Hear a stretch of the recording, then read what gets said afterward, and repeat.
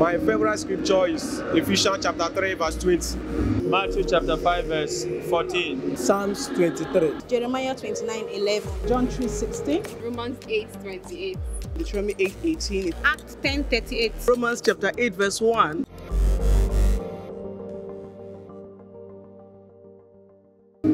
Our God is able to do exceedingly abundantly above what we ask or think of, according to the power that worketh in us. My revelation there is this: once the power of God is at work in you, whatever you ask, whatever you desire, even the ones you don't ask, the power of God is able to produce results beyond your asking, beyond your imagination. So one thing you have to do is to always live in the power of God. And the power of God will activate testimonies, activate miracles, activate signs and wonders beyond widest imaginations. You are the light of the world, a city set on a hill that cannot be hidden. The revelation there is that as a Christian or as a believer, God wants us to understand that we are the light of the world. And that shows that wherever we are, we don't bargain with the devil. We take charge, we take control. And that's the mandate that God has given to man. As the light of the world, we are here to tell the world how the world should be. Because light gives illumination, light gives direction.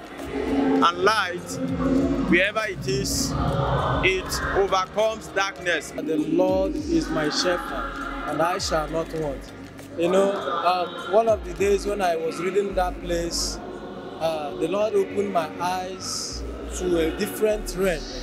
You know, it takes a sheep to follow a shepherd, and it takes a shepherd to take the sheep to the right pasture where it will feed. So it makes me to know and have the understanding that following God, you will lack nothing. When we make God our shepherd, He will lead us to the right pasture that is more greener than we even expect in life. And that will make you to grow to any level you desire in life. For I know the thought I think towards you, the thought of peace and not of evil, that will grant you an expected end.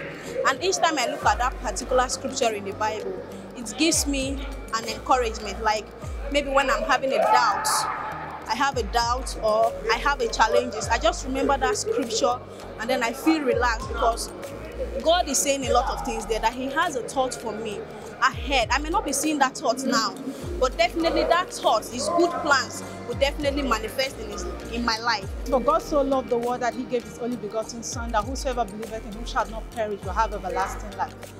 I love that scripture. It lives in the inside of me, because every day I believed that His loving kindness is what has been keeping me. If not for the love of God, that He sent His only begotten Son, I'm a lost soul. I was lost, I was forgotten by the world, even when everybody else has given up on me. But His love never forgot me. It found me, it brought me out, and it changed me and made me who I am today. And we know all things work together for our good, for them that love God and those that are called according to His purpose.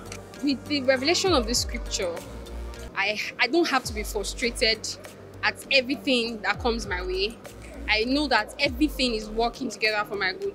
And since I've meditated on this scripture, God has shown Himself marvelously well in my life.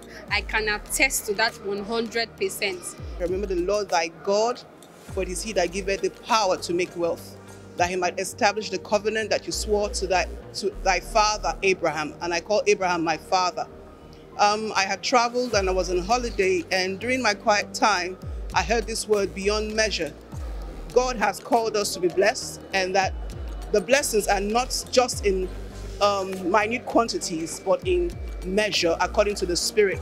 So the covenant in Abraham makes us know that we are blessed above and beyond what we can ever think or even imagine, according to the power that working in us. How God anointed Jesus of Nazareth with the Holy Ghost and power, who went about doing good and healing those that were oppressed of the devil, for God was with Him. I love this scripture because until one is full of power, until one is anointed, you cannot go anywhere. God has to go with you. You have to go with the presence of God. Without the presence of God, you are going nowhere. So because the presence of God was with Jesus, that is why he finished his ministry on earth. There is therefore now no condemnation for those who are in Christ Jesus, who walk not after the flesh, but after the Spirit. No condemnation. So no matter whatever the enemy may bring your way, provided you are walking after the Spirit, not after the flesh, no more condemnation. Everything you did in the past, God forgives you. What you do at the present is what matters to God.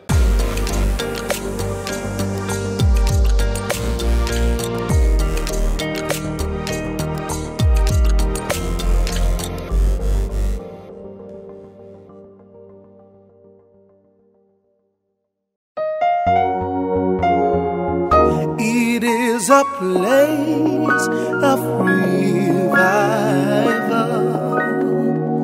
It is a place of His presence. It is a place